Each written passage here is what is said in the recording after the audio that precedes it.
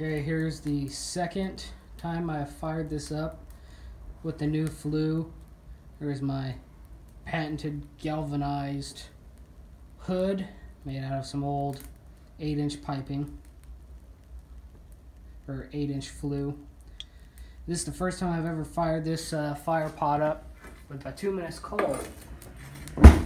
Woo!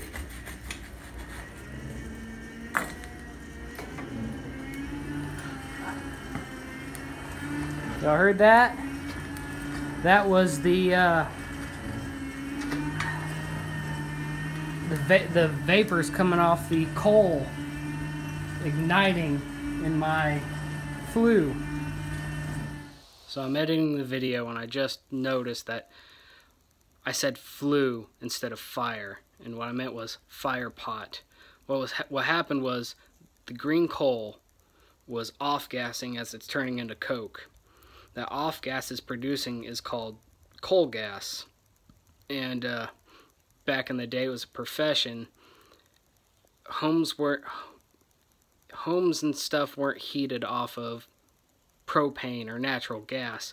It was coal gas, and the common name for it back in the day was town gas.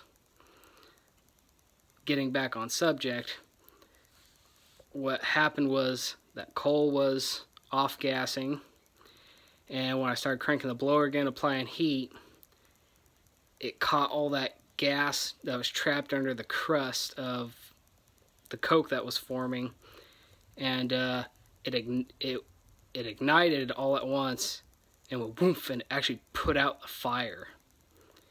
And this is a danger to the blacksmith, because sometimes when that happens is your hot coals will spray up and out of the fire all over your shop and yourself or your guests.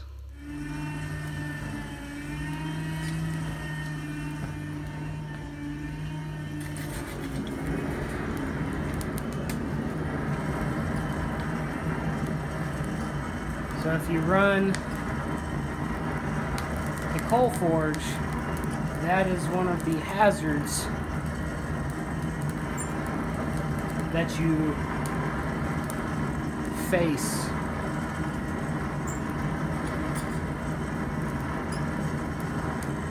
But I don't know how well you can see, it is drawing in that flame pretty darn well.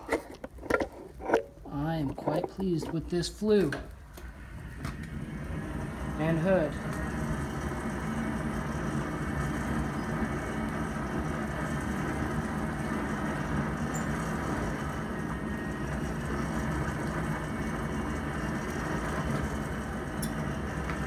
Thinking about trimming off this edge here, about this much of this edge, because it's kind of restricting my view into the fire.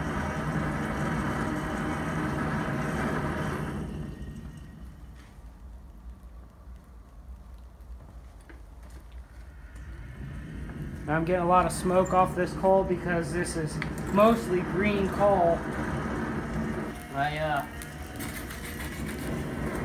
put all the coke that I had saved up for my little fire pot into this, on top of a bed of charcoal, which already filled half the fire pot, but even with all that coke I had, it only brought it up to about the 3/4 level. So I'm having to burn a lot of green coal to get coked up to get this fire going.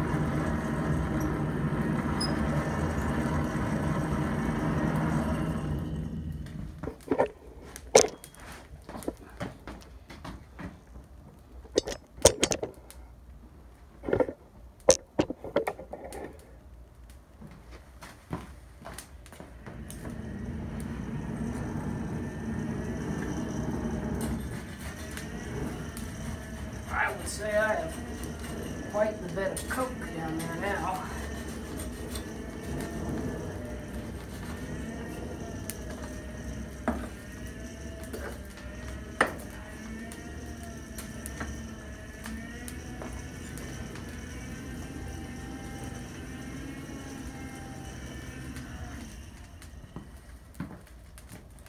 Yeah, it's sucking it up from the edge of the fire pot.